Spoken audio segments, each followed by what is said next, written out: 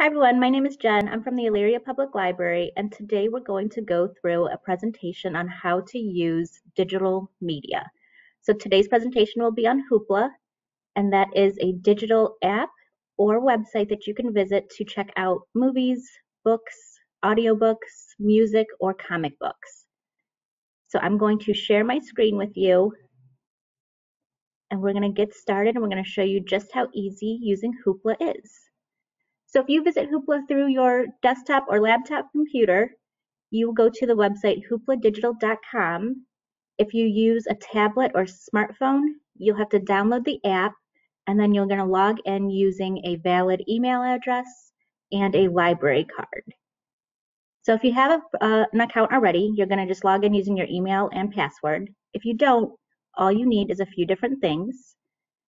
So let's show you how to set up your account. So you're going to type in your email. You're going to confirm your email, and then you need to choose a password that's between 8 and 40 characters long. And it's going to ask you to confirm your password as well. Then you're just going to click on Agree. And when you get to this point here, you're going to select Elyria Public Library. If it doesn't show up, you could always search by name, or you could type in a zip code, and then a list will pop up. So we're going to click Elyria Public Library, and then click Next. At this point, you'll type in your library card number and click Sign Me Up. I already have an account, so I'm going to X here, and I'm going to sign in to my account so you can see what Hoopla looks like.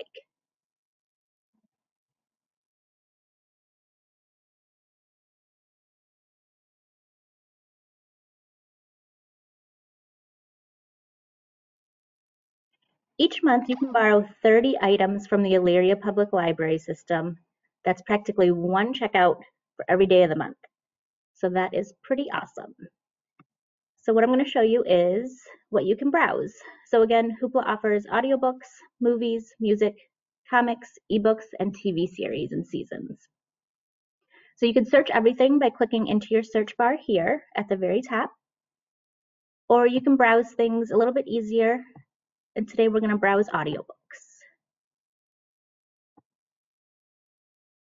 So for audiobooks and every other category except for comics is a little bit different, and so are TV series. But you're going to have these subcategories of recommended, featured, popular, and then Hoopla's categories, which give you some top categories that Hoopla's picking, or they give you all categories that they have. So these are just keywords that Hoopla's picked out to allow you to narrow your searching. And they're listed here in alphabetical order. And if you click on one, it'll take you to a list of their audiobooks that fit that category. Recommended comes from your checkouts, so Hoopla will start recommending right at the beginning for you, but as you check things out and use the app, it will start recommending things to you that you have checked out in the past, similar items, and it'll start recommending things that are based on your interests.